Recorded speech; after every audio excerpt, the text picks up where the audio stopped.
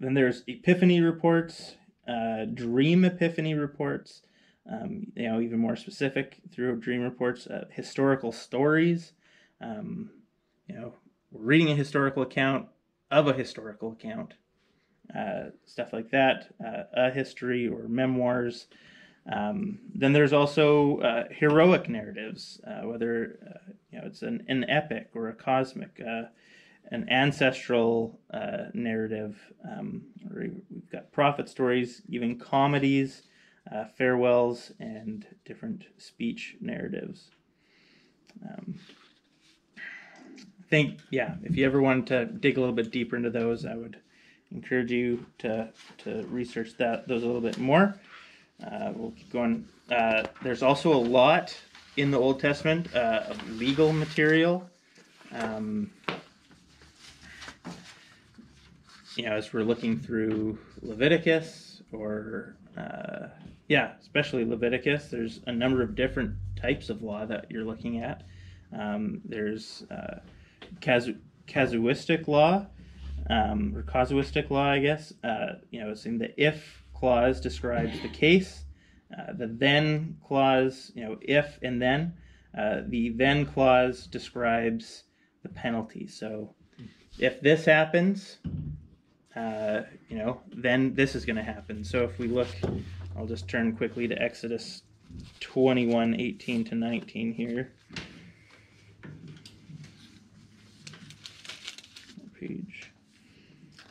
If people quarrel and one person hits another with a stone or with their fist, and the victim does not die, but is confined to bed, the one who struck the blow will not be held liable if the other can get up and walk around outside with a staff. However, the guilty party must pay the injured victim for any loss of time and see that the victim is completely healed.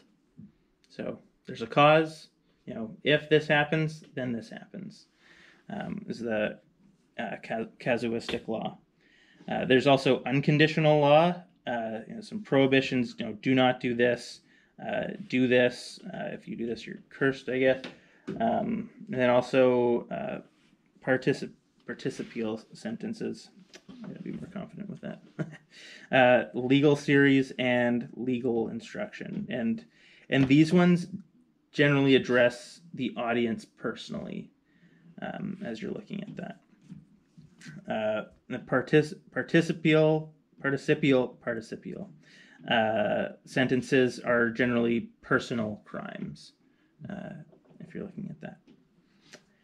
The law, I think, is important to understand as we're looking at any legal, Old Testament legal stuff. You're looking at the law.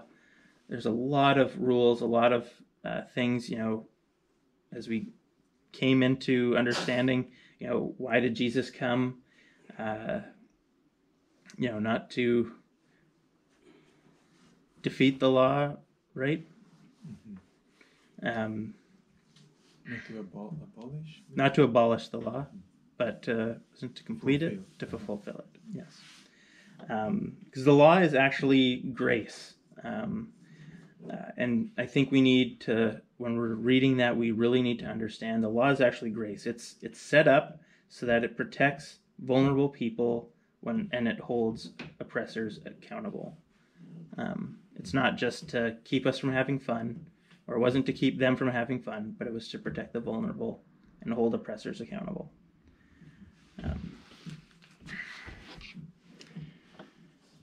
So that's grace. Then there's also, moving on, we have Old Testament poetry. We discussed that a little bit last week.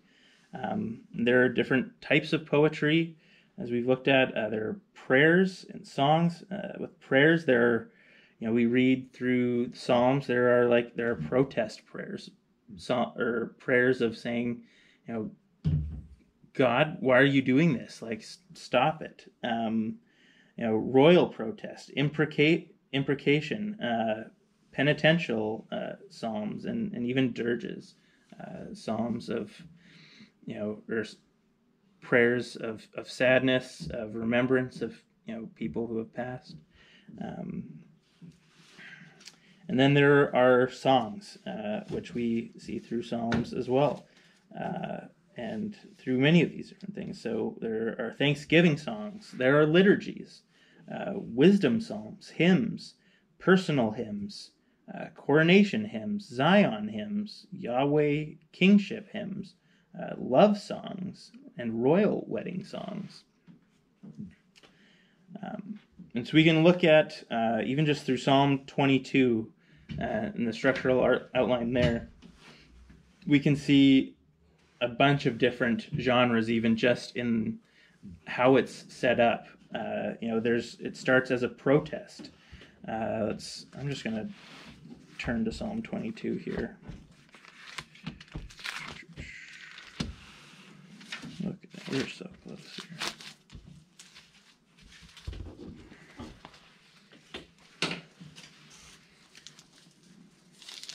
Starts with, let's actually read that together. I think that'd be good.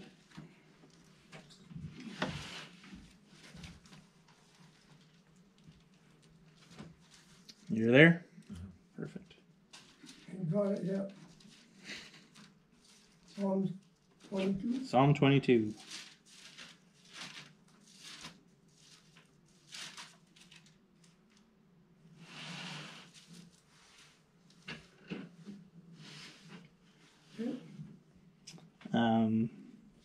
Josue, could you read verses 1 and 2? Mm-hmm. So this is a invocation protest. I have the ESV. Yeah. My God, why have you forsaken me? Why are you so far from saving me from the words of my groaning? Oh my God, I cry by day, but you do not answer, and by night, but I find no rest.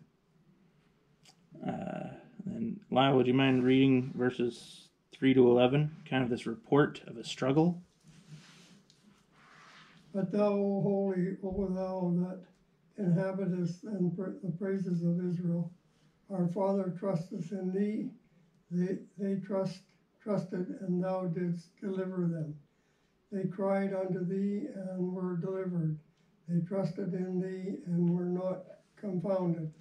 But I am a worm and no man, a reproach of men, and despised of the people. All they that see me laugh me to scorn. They shoot out the lips, they shake the head, saying, He trusteth on the Lord, that he would deliver him. Yet let him deliver him, seeing he delighteth in him.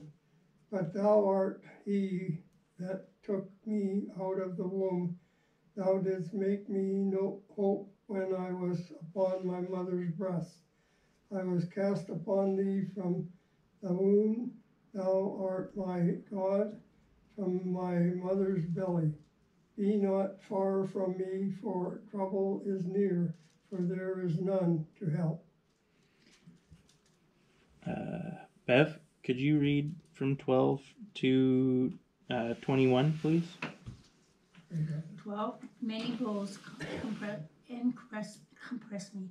Strong bulls of Bethlehem surround me. They open wide their mouths at me, like a raven and roaring lion. I am poured out like waters, and all the bones are out of joint.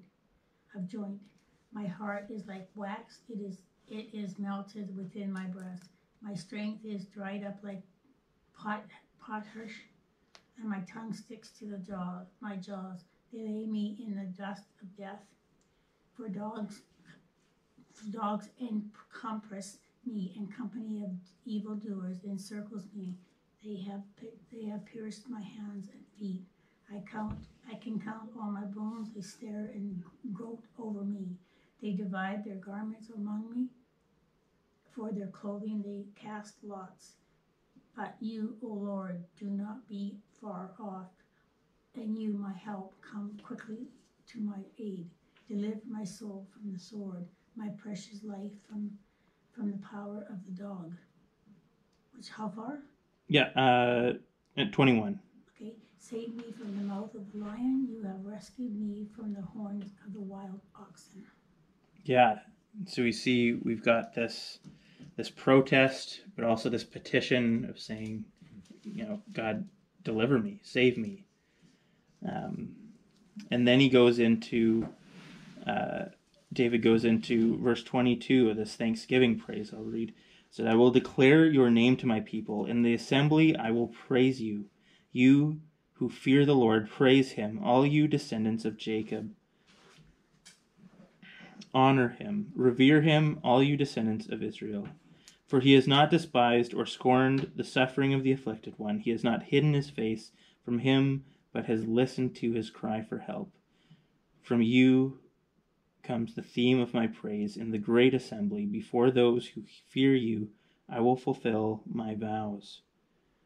The poor will eat and be satisfied. Those who seek the Lord will praise him. May your hearts live forever. And so that's that Thanksgiving hymn. And then to close it off, do you want to read that hymn of praise, 27 to 31, this way? All the ends of the earth shall remember and turn to the Lord, and all the families of the nations shall worship before you. For kingship belongs to the Lord, and he rules over the nations. All the prosperous of the earth eat and worship. Before him shall bow all who go down to the dust, even the one who could not keep himself alive. Posterity shall serve him. It shall be told of the Lord to the coming generation. They shall come and proclaim his righteousness to a people yet unborn, that he has done it. Wonderful.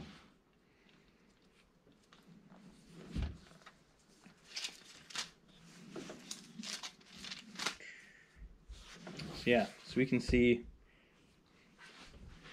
these different ways in which, there are many different forms, especially in the Psalms and the songs. Clearly, there's some different genres of music, as we would say, whether it's Thanksgiving or different hymns and liturgies, and the way that we're, it could be a sad love song or, just a getting going, rocking worship song. Yes, wonderful. Let's move on to OT prophecy. So there are some different types of prophecy, as we'll be looking at here. First of all, we can look at the prophecy of disaster, and I'll just read you these two little snippets here from Jeremiah 28:13 to 14. It says, Go and tell Hananiah, this is what the Lord says. You have broken a wooden yoke, but in its place you will get a yoke of iron. This is what the Lord Almighty, the God of Israel, says. I will put a iron yoke on the necks of all these nations to make them serve Nebuchadnezzar, king of Babylon, and they will serve him. I will even give him control over the wild animals. So definitely not a nice prophecy to good old Hananiah. But there's also, as we read earlier in that chapter, in verses 2 to 4, Hananiah actually gives a bit of a bogus prophecy to the people. It says, This is what the Lord Almighty, the God of Israel, says. I will break the yoke of the king of Babylon.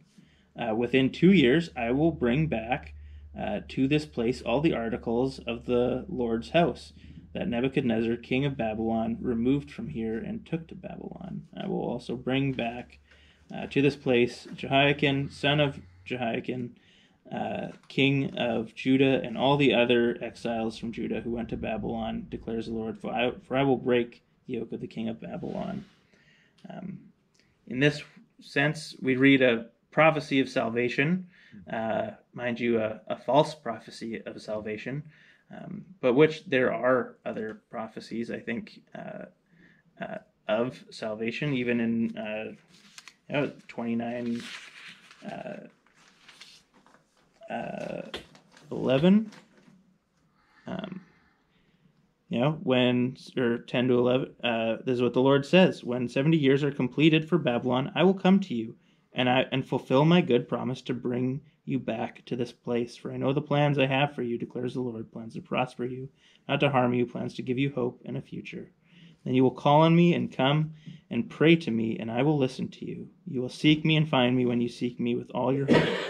I will be found by you, declares the Lord, and will bring you back from captivity. I will gather you from all the nations and places where I banished you, declares the Lord, and will bring you back to the place from which I carried you into exile. And so there's another example of a prophecy of salvation of God, of a prophet saying God is going to deliver us.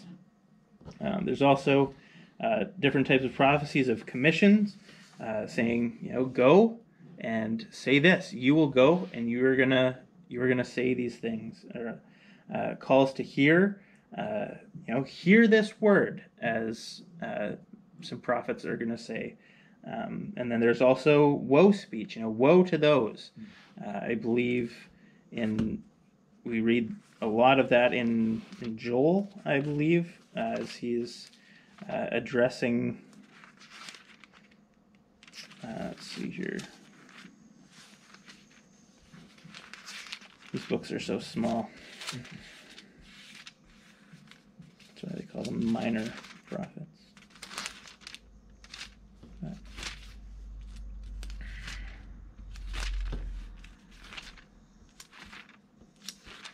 Yeah, either way. You can believe me on this one, I guess. And then there are also prophecies of a dirge, addressing Israel as a corpse, ready for burial, as we find in Amos chapter 5. Doesn't sound like a great prophecy. There's also hymns, liturgies, disputations.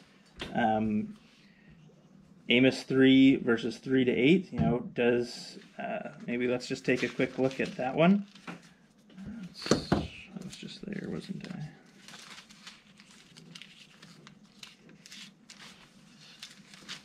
Amos 3 to 8. It says, "Do two walk together unless they have agreed to do so? Does a lion roar in the thicket when it has no prey? Does it growl in its den when it has caught nothing? Does a bird swoop down to a trap on the ground when no bait is there? Does a trap spring up from the ground if it has not caught anything? When a trumpet sounds in a city, do not the people tremble? When disaster comes to a city, has not the Lord caused it? Surely the sovereign Lord does nothing without revealing his plan to his servants, the prophets. The lion has roared, who will not fear? The sovereign Lord has spoken, but who can prophesy?" So, you kind of disputing. God does these things. He's going to do these things. So when these things happen,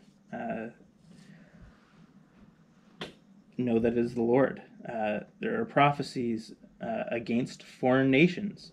1 Kings 20:28 prophesies against the Arameans as they are coming. Also, there are vision reports, as well as narratives and apocalyptic. So there are a lot of different things that are found within prophetic literature. I was just going to give you, there's a few, 8 different ways in which I think we can look at prophetic books. I think they can be maybe sometimes a little difficult for us to understand or try to even think through, Oh, hello. Hello, friends. How Welcome. are you guys? Doing well. Good. Come on in. Maybe grab a pen on your way if you don't have one. Cool. We're just talking about prophetic literature right now. Prophetic literature. Yes, Page 44. Old Testament prophecy.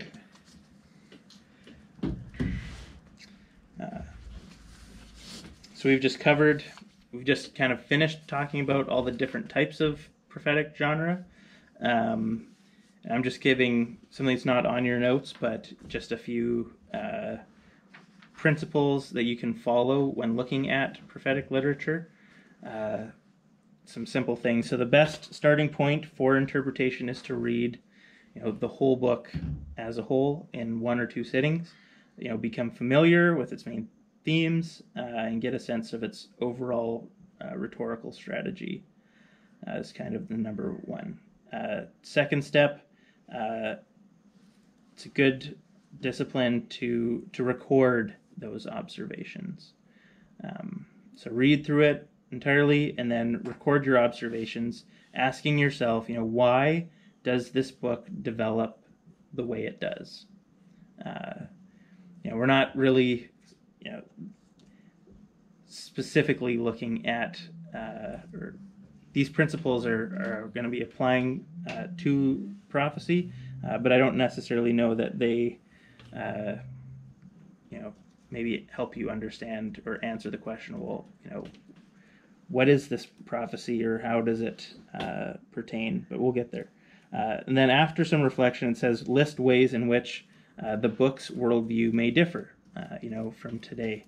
The question you want to be asking is, in what ways might the book wish to transform or perhaps even radically our worldview today? How does this book want to transform our worldview? And then in light of the book's context, we want to then focus on, the smaller contexts, the verses, chapters, noticing what it says, the themes, and also how it says it, the literary forms, and what it is about the how that gives the what its rhetorical power. What is it about the how that gives the what its rhetorical power? And the ultimate goal should be to understand, the major points of a prophetic book, just like any book, I would say. And then concerning fulfillments of prophecy, it says, number 5, the Bible itself offers the best guide to determining, which prophecies have been fulfilled during the Old Testament and the New Testament periods. And it suggests patterns for interpreting Old Testament prophecies today. So, sorry, none of this is actually in your notes, but That makes more just sense. just letting you know. Where are you? Yeah, well, I'm not on the notes. I'm just Okay. giving you some general information. So the question is, when we're looking at specific prophecies, is given its nature, when or did or will a given prophecy most likely reach its given fulfillment, or most likely reach fulfillment in the Old Testament, New Testament, or in the future? So we need to be looking at that. When should it have been fulfilled, or when was it fulfilled, or when will it is it going to be fulfilled in the future? And so in most cases, Old Testament prophecies about Israel and Zion find their fulfillment spiritually in the church. As God is, as we're hearing, there's a lot of prophecies, that about Israel, and its fulfillment becomes, the greater people of God, which becomes the church. So that's that spiritual element of it. But those that pertain more to a physical nation of Israel may anticipate a future historical fulfillment. So whether that has been fulfilled or not is a good question. And then with highly symbolic apocalyptic texts, we should first strive to understand the meaning of its main symbols, and then to decide on the whole text's major thematic points. So those would be like texts found in Daniel, where we need to be looking at the symbols that he's giving us. Because there are also symbols that are then repeated even in Revelation. So looking at those, what is the abomination of desolation? What does that mean? Where some Israelites would have assumed that to the way it was described, would have also attributed that to King Antipas, I think, maybe. I'm not sure. He was the king at the time of the Maccabean revolt. We talked briefly about the First and Second Maccabees, which are historical texts found in the Apocrypha, which kind of give a bit of an understanding of we call the intertestamental period between the Old Testament and New Testament. There's like 400 years between those two.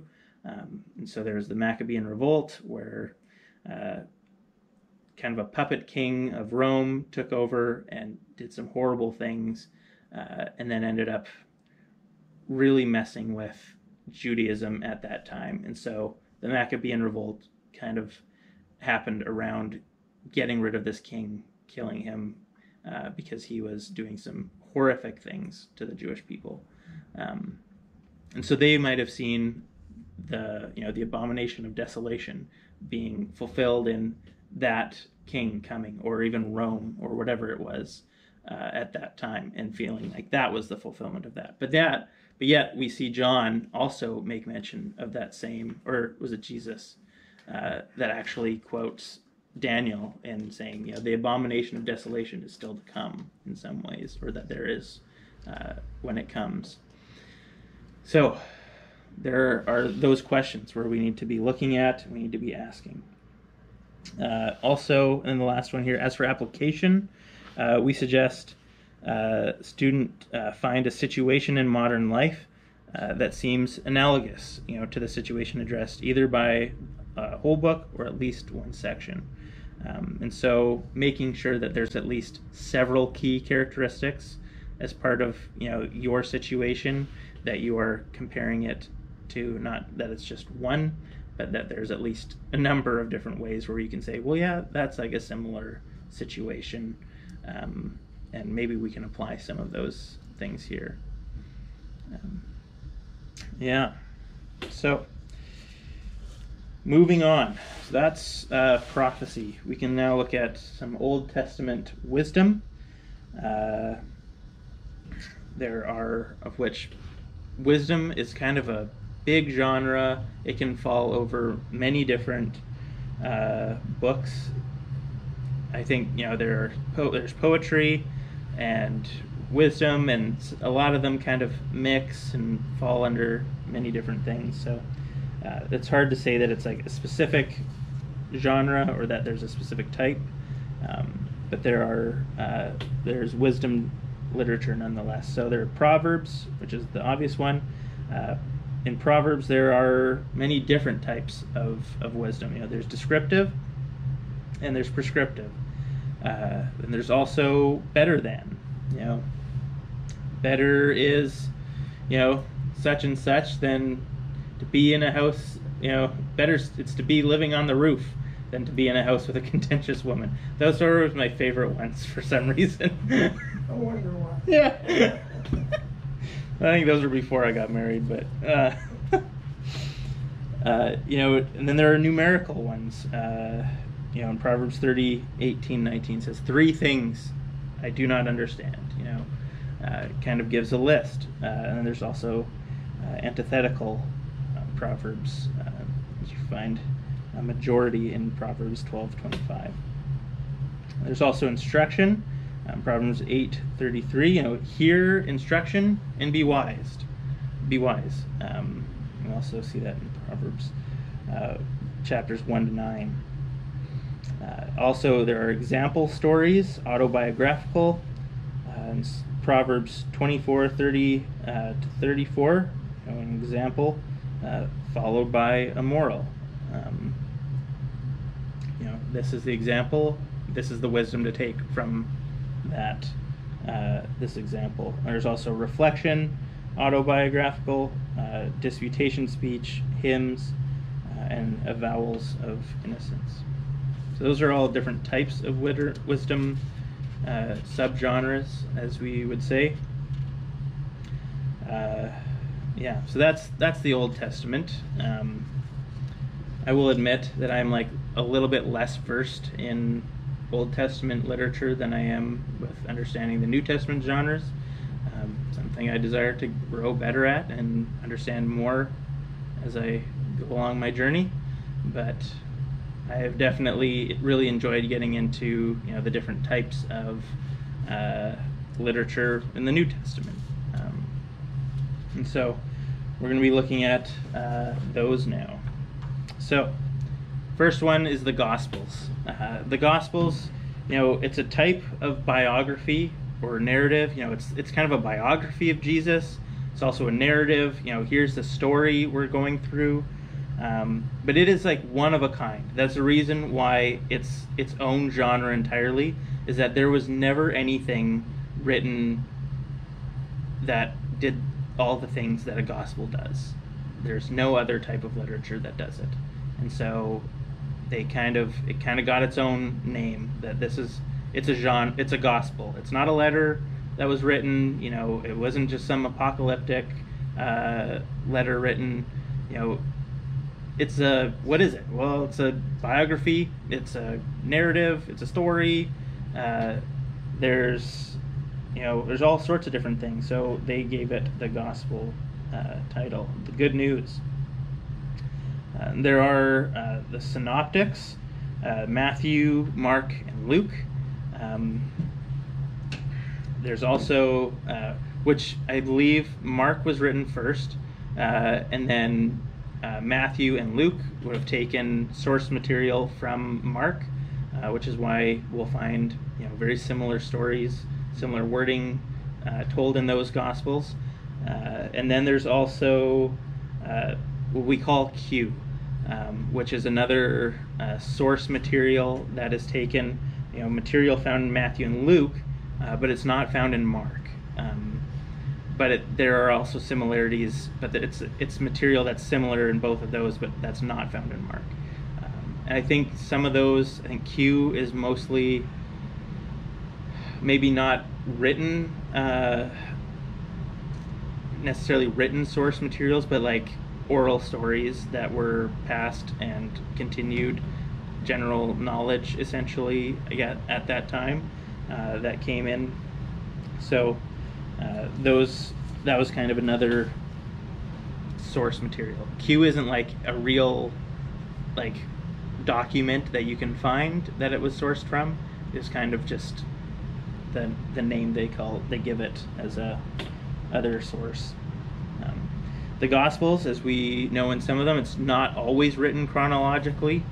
As we read in the synoptics, if you compare them across each other, there are stories that happen in certain places in one, and that same story happens in a different place or at a different timeline in another.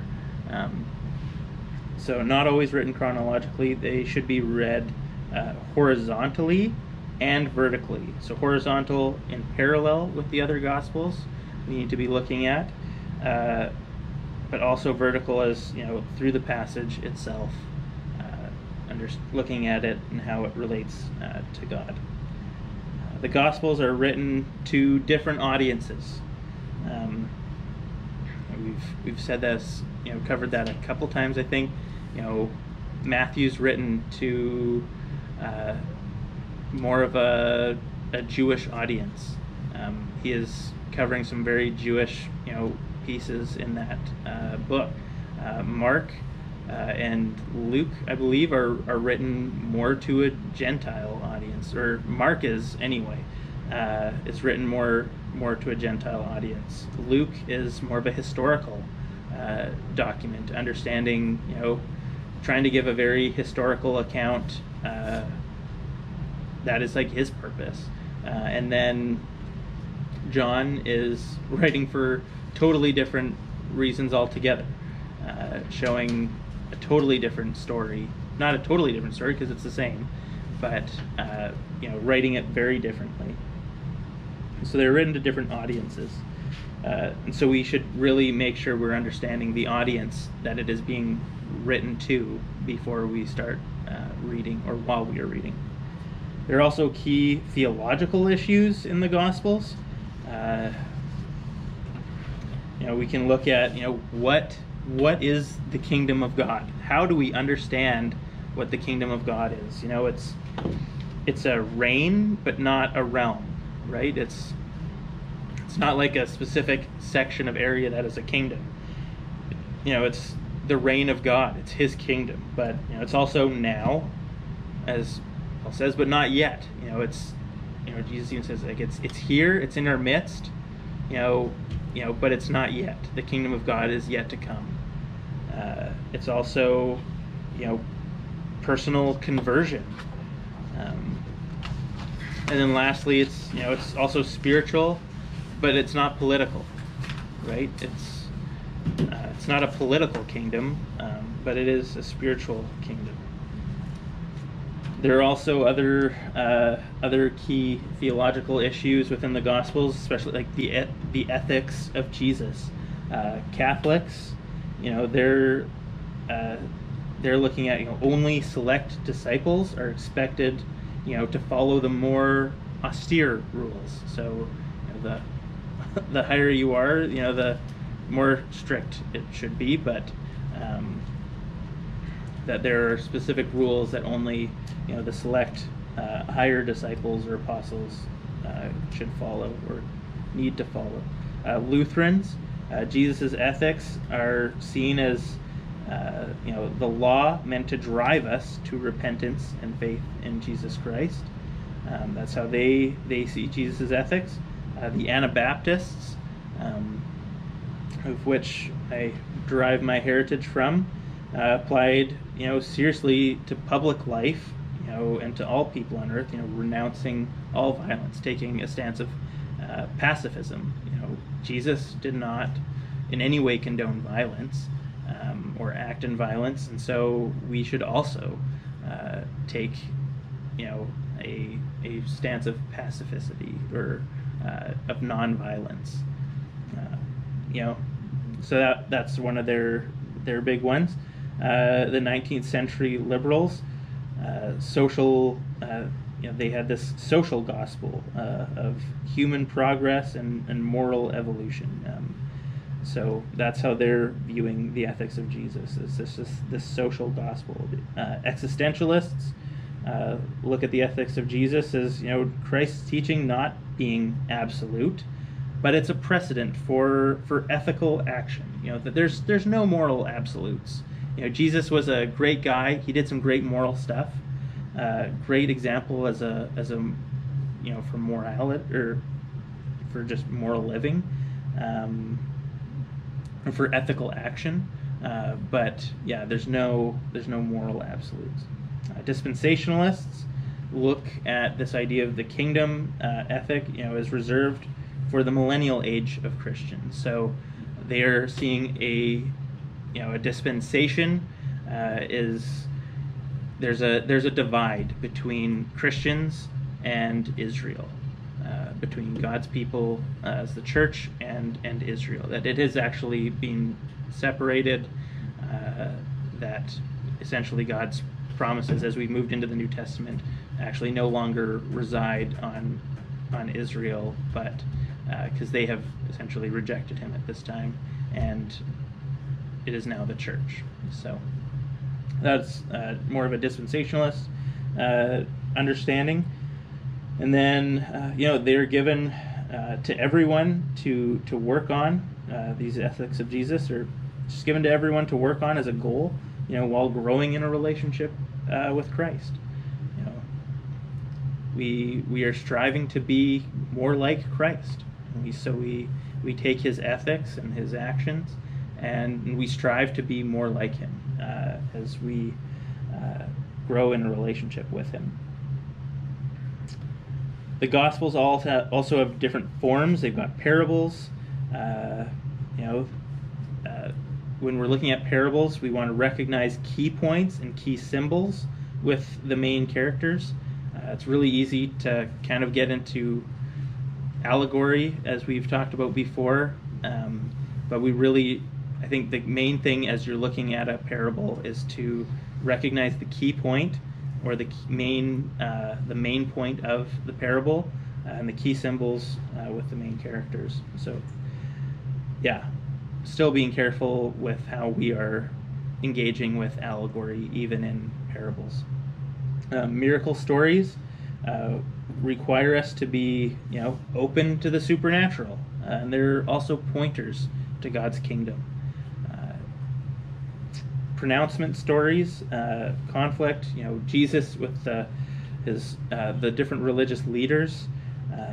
There are a lot of different stories of those, and then other forms. There's legal writings, beatitudes, woes, announcement, nativity stories, farewell, calling, and so each of those, is encompassed within a gospel, and each kind of we need to know how to work with each of those, or be aware of those as we're reading.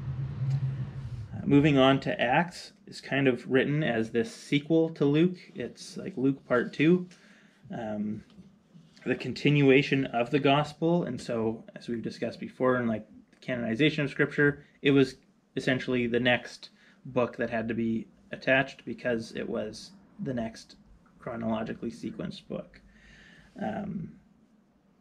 Written as a sequel. It's a narrative, focuses mostly on Peter and Paul, the acts of the Holy Spirit moving among Jesus' followers as the church began to spread. It is historically reliable, as Luke has done a very good job in working to give us historical reliability. Parallels between Jesus in Luke and Peter and Paul in Acts, as you will see. Just, I guess, that's maybe something to explore as you're reading both and just seeing how they are taking Jesus' ministry forward. And then there's also significance of Pentecost is central in Acts 2. And so we need to also, we've discussed a little bit of dispensationalism, but we need to be careful to avoid the extremes of traditional dispensationalism and covenant theology. And so covenant theology is kind of the other side of the dispensational argument, saying that through God's covenants with his people, as we've kind of moved along in history, Israel is actually part of God bringing the church and is part of it. And so if you start to look into those kinds of things, just be careful as we're looking at, the spirit of Pentecost. How do we understand who is a believer, or who is a believer is understanding, that they have been, that the Holy Spirit has come upon them. That was kind of the mark of being a Christian. And so we need to also weigh those as we're exploring that. So, third, the epistles. I do enjoy reading the epistles because I feel like they're an understandable genre to understand their just the general principles behind it. Because we really need to understand that, especially the epistles, they're occasional writings. They were somebody else's mail.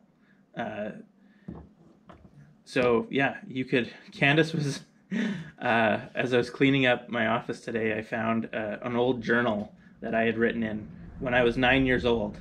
I looked in it, and I had kept a daily journal, probably for a school project or something, and so I was like, do you want to get into the mind of 9-year-old David, Candace? And so she sat there and she read, my old mail, essentially, understanding, she's like, man, it wasn't a really exciting life, she said. It's like every page is, we played hockey today in Okotoks. We won. Played hockey today in such and such. We lost. The Canadian life. The Canadian life. The life of a youth in minor hockey. But we're reading somebody else's mail. Somebody else has written to somebody else for a specific reason. And so we need to be mindful of the audience and the author. What are those things? What are the circumstances surrounding that? Debates about authorship frequently come up. 6 out of 13 of Paul's letters that are attributed to him are debated. There's a lot of people that debate Paul's authorship to the Ephesians. because in some of the original manuscripts, I don't know if Paul. It seems like Paul's almost like superscripted or something like into it, but the fact that his theology almost seems different than the way that it is in some other books. But did he write it at a later date is the question. Which imprisonment was Paul in when he wrote it, and has he? The questions are like, as over time, does your theology change? Can it change? Can your writing style change and develop through that time? I think it can, and so some of that stuff is debated among even the top scholars. So there's also structure. There's always generally a greeting, an opening thanksgiving, and then there's a body of information, and then a body of exhortation and commands, and then closing. And those can kind of jump back and forth as well between the different body ones. But generally, greeting, opening thanksgiving, different kinds of information, exhortation, commands, and a closing. Variations, if you see something different, you should note it. Pay attention to those things. There's also subdivisions, exhortation letters in 1 Thessalonians. There's a diatribe. I wish I could tell you and remember what a diatribe means, but I apologize.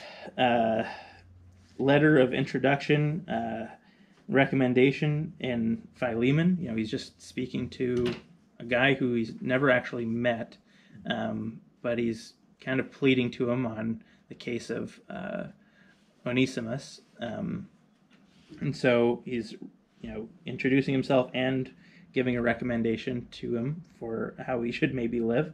And then there's also, an apologetic letter of self-commendation. 1 Corinthians 1-7. Paul's saying, guys, apologetic letter, meaning giving himself a defense. Saying, he's not saying I'm sorry, but he's saying, guys, I know you don't like me so much as you like Apollo or other guys.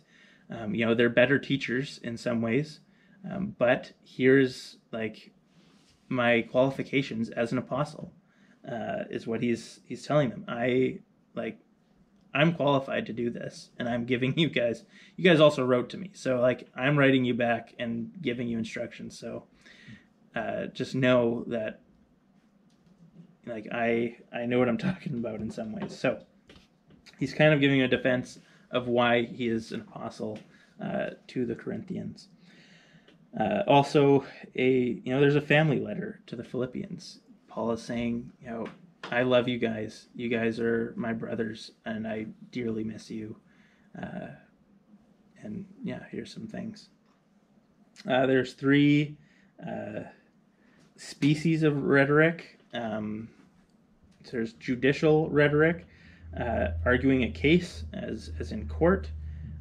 There's also deliberative rhetoric. It's kind of relaxed and reflective. And there's also epidictic rhetoric, which is this praise or blame. Even you guys are doing so good, or man, you guys really step it up. You guys have stuffed this up. And so you will see those things, and so we need to take a look at some of those. Hebrews and the general epistles. Hebrews is a sermon. As you can see, it's a homily. You can look through that entire thing as a sermon. James is a complex chiasmus full of themes. And so can be a difficult book to maybe take some of that stuff, because there's a lot of stuff happening in a short amount of time. But taking a look at all the different themes. 1 John is also a sermon, a deliberative homily.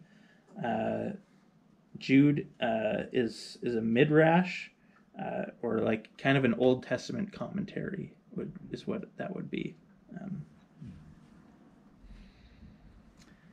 The Pauline epistles, as we've been talking about, there's some questions to ask. Is there a unifying theme or unifying center of Paul's theology?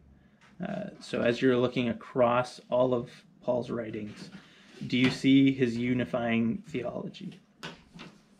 So that is something to really take a look at. Does Paul's theology develop, as I've said, from one period of time to another? Is he therefore changing his mind? Galatians 1 and 2 and 1 Corinthians 9. I'll let you guys take a look at some of those, but essentially Paul is, I think in the second one, Paul is looking like he's speaking of a lot of, it's this like imminence, like Jesus is coming soon. Get things in order. You need to be, we need to be prepared, which is like, great, we do. But as I think at that point, I don't want to keep making this comparison, but much like I am waiting for my child to be born, thinking it's going to be soon, right?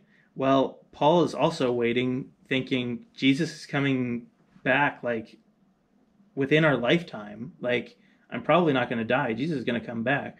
But then all of a sudden, he starts going through life.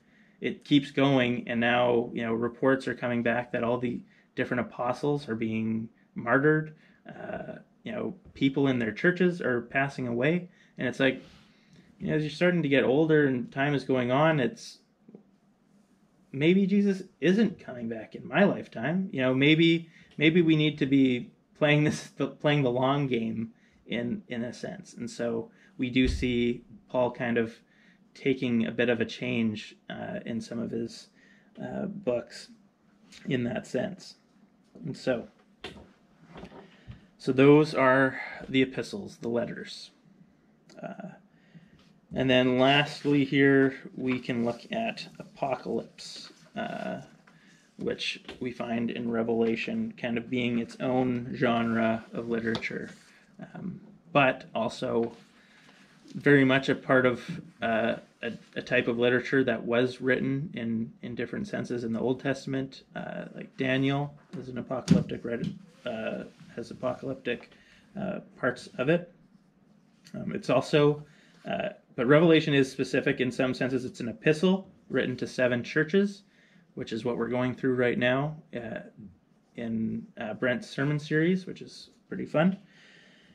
So there are specific letters in it written to those 7 churches. It's also a hybrid of 3 genres, as we're seeing. Epistle, what would these churches have thought when hearing this message? It cannot mean something. This is the thing with Revelation. And I need to study it more, because I think I found it difficult, or, it's one of those things where I think even a lot of pastors just, I don't really want to preach on Revelation, because that's just opening a big can of worms in the church. But from a podcast I was listening to this last week, about a couple of pastors are talking about it, and they said, if a pastor really knows it well, Revelation is actually really easy to preach on, and I think it was like 1 John is really difficult. But if we don't really know what we're reading or looking at it, we think that 1 John is really easy and Revelation is really difficult. So I would like to get to a point where I can see Revelation as being something easy to explain. And I think it's important that we understand that it cannot mean something that would have been incomprehensible to the original audience. An apocalyptic in its form, written to a specific people, was always meant to be understandable for them, incomprehensible for them to understand. So it's not incomprehensible as we're reading Revelation. It's also prophecy. As we see, it's an apocalypse, or as we call a revelation, is another word for apocalypse. Think of a political cartoon is essentially the wording that comes out of it. Without understanding the historical context, the pictures are meaningless. as I said, the abomination of desolation. I think the Israelites would have understood that in some senses as being part of that Maccabean revolt, or part of, with Rome, or whatever that ends up being. But they would have understood that. And so we need to understand the historical context. Revelation promises God's intervention into his people's dire circumstances, assuring them of his ultimate victory over their enemies. So there are dire circumstances, and God's coming to bring ultimate victory. It warns that in the meantime, things may go from bad to worse. Like, granted, I'm sure we're seeing some of that right now. Like, it's gonna come. It's gonna come regardless. We know it's coming, and the question is, I guess, right now, what do we do about it? Do we do something about it, or do we just continue to share the gospel? And maybe not the easiest of answers. Is what we do in the meantime. Portrays its message in highly symbolic and other worldly terms, but it assures and encourages and warns God's people in the midst of their trials. And so that is the apocalyptic. So I just have this one last note in the back here. It says, while general hermeneutical principles are able to be applied across each form of text, it's important to take note of the special considerations needed when approaching each different genre, because each genre has its own implications for interpretation when we enter into the text. So, Interesting. Yeah. It was after last week when you said, you were going to say it was boring, but it was the best one yet. And this one's close after. I left that. I was like, daggone it, Lyle, you're right. Like, I love this. This, like, gets me excited and fired up when I'm talking about just, like, the intricacies of what the Bible is, and that there's so much more to be grasped and to, like, learn from. You can read it through once, but you're not going to get nearly anything. Like, you can read through it a dozen times. Different. Yeah. My grandma reads through it every single year, at least once. And she's amazed every time. I love just listening to her talk about, I learned something new that I never saw before. And she journals about it every day. And I think when we can take some of these hermeneutical principles, it's going to help us to maybe get a clearer and maybe more correct understanding, for sure, of Scripture. But it's definitely going to give us a fuller, deeper understanding as we read through Scripture, which only just leads to a deeper and fuller understanding and relationship with God. So it's pretty cool. Any other comments?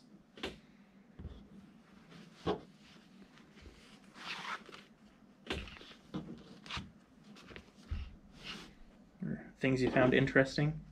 I